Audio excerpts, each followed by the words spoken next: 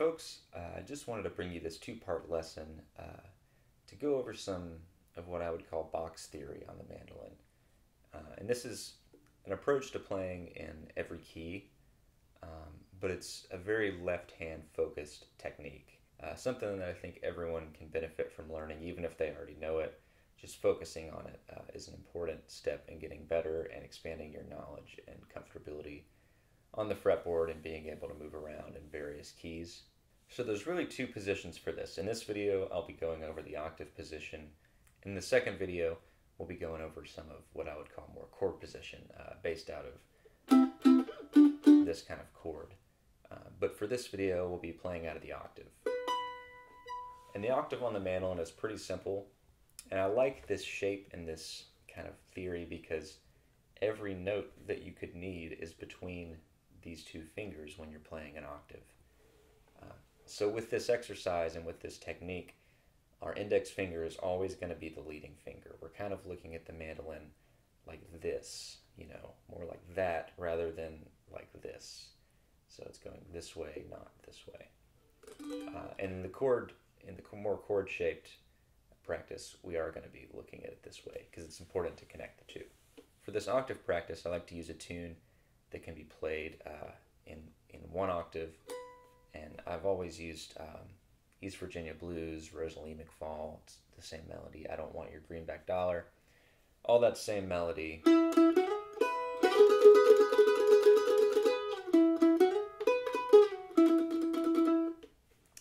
That melody can very nicely be played out of an octave. I'm not tabbing that out solely for the sake of you don't need to play it like I do. Just kind of come up with your own thing that can be played there and work on moving your own thing around. That's much more important than learning to play exactly what I'm playing. So we'll start here in E, playing out of this E octave shape. My index finger is on the 2nd fret of the D string, and my pinky is on the 7th fret of the A string. So we've got an octave there. And between those two, without having to move your thumb or your position of your left hand, you have an arpeggio.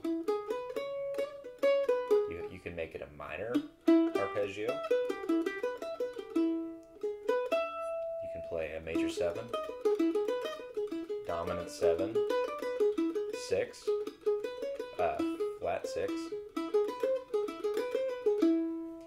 So you can really do anything you need, you know, with lots of exceptions, of course, but the large majority of basic ideas can just be found from having this hand in the right place.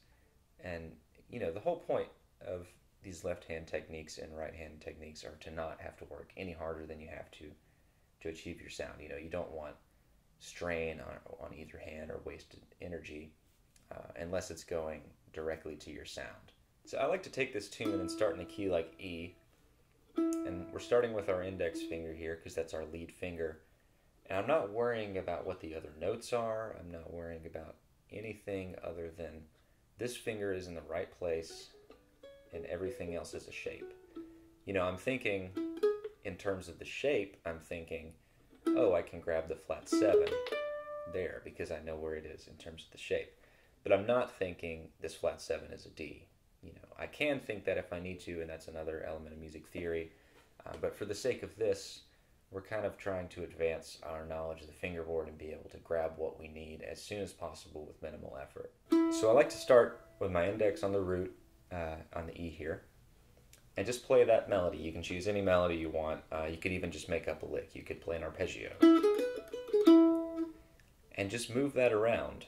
So I'm going to play a little bit of the Greenback Dollar here, and then I'll pick another key. So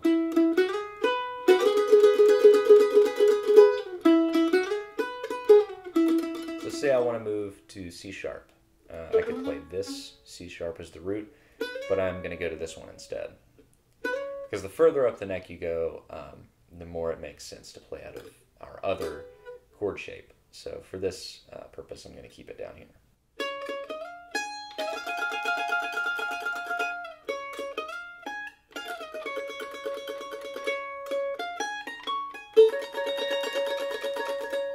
So there I'm playing out of C sharp, and I'm not thinking about, you know, what what the 5 is in C sharp or the third or anything like that.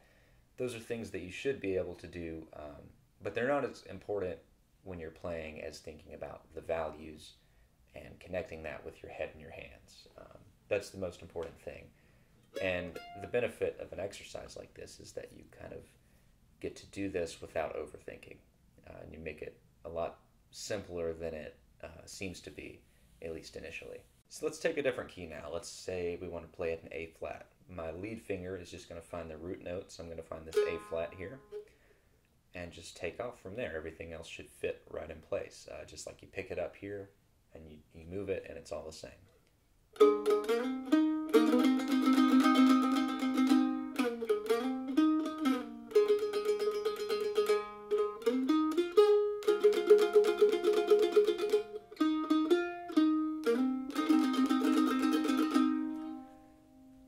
So now we can move to another key. We could go up the octave in A flat.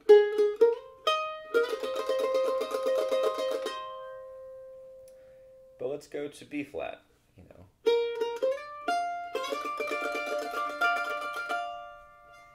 So everything should be accessible once you have this finger in the right place. Now getting back to the idea of the octave with our pinky in the right place too, it's important to use this as a guide together. You can use just your index finger, but then you have to run the risk of actually finding where you need to be with your pinky. But when we guide our hand like this on the fingerboard when we're playing, everything is already in place or ready and can kind of just snap in place on the fingerboard when it needs to. So like I said previously, the whole point of this is to not have to make our left hand work any harder than it needs to find the notes we need. We want to eliminate all that extra energy and wasted tension and everything like that if we can. So it can really help to just have these fingers in an octave shape and move them around the fingerboard. And just get comfortable to having your hand in this general resting position on the fingerboard. It's going to condense a little the farther you get up the neck, and that's something your hand should kind of naturally train itself to do. So for the purpose of this exercise, I like to stay within the octave and not go above this B note here or whatever your fifth note is. So thinking more in terms of note values with this shape, I do think that's important to recognize. With bluegrass music, I think it's important to look at things in terms of numbers instead of note values. That's kind of the way the Nashville number system works, and just bluegrass communication in general is all based in, the 1 chord, the 5 chord, or the 1 tone, the 3rd tone, something like that. Rather than worrying about what the 3rd is in B, you can just know it's the 3rd, for the sake of playing at least. So let's look at our note values out of this octave shape. So our index finger is always going to be on the 1 here, at least while we're in the shape, and our pinky will be on the 1 as well. The 5th is accessible with our index finger, just a string above the root. The 6th is always accessible here with our middle finger, and the 7th with our ring finger. The 4th can be found with our pinky just below the octave, the 3rd with our ring finger, and the 2nd with our index finger. So if you're sitting here in this position and you think to yourself, oh, I need to grab the 3rd, you know where it is, your finger's ready and can get there easily. Likewise, if you need to grab the 6th, say in a tune like Ashland Breakdown, so we'll go to C here.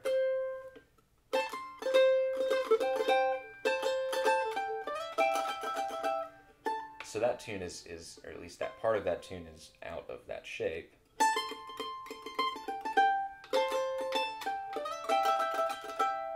So we grab that easily with our middle finger here on that 6th tone. And I'm not worrying so much about the fact that that's an A note as much as it is I'm in C, and that's the 6th tone because it is such according to the shape. You can do this with a lot of tunes. I find it important to stay within your fingers, within the octave shape here.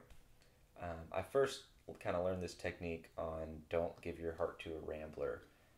out of A, which sounds like this.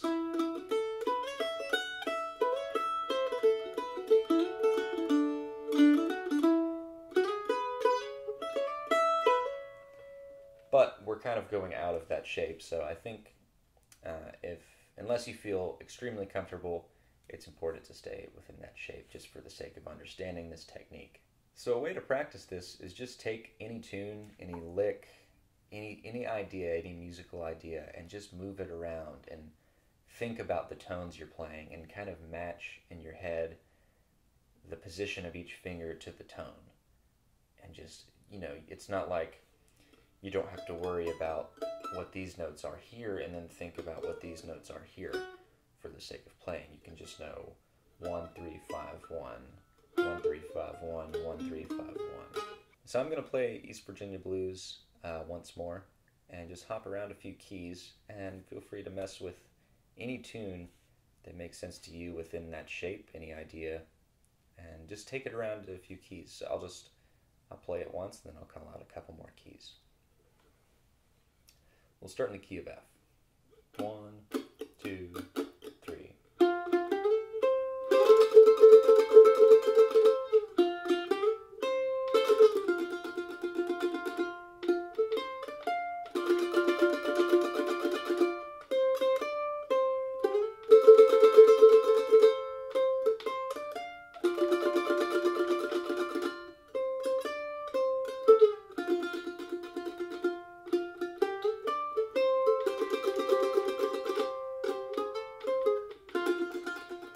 B.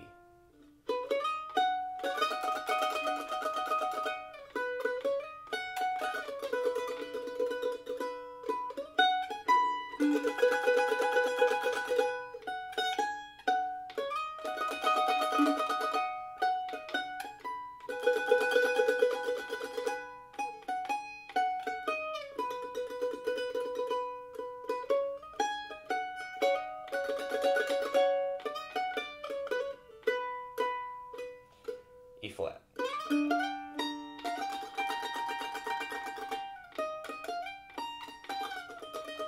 Go down the octave.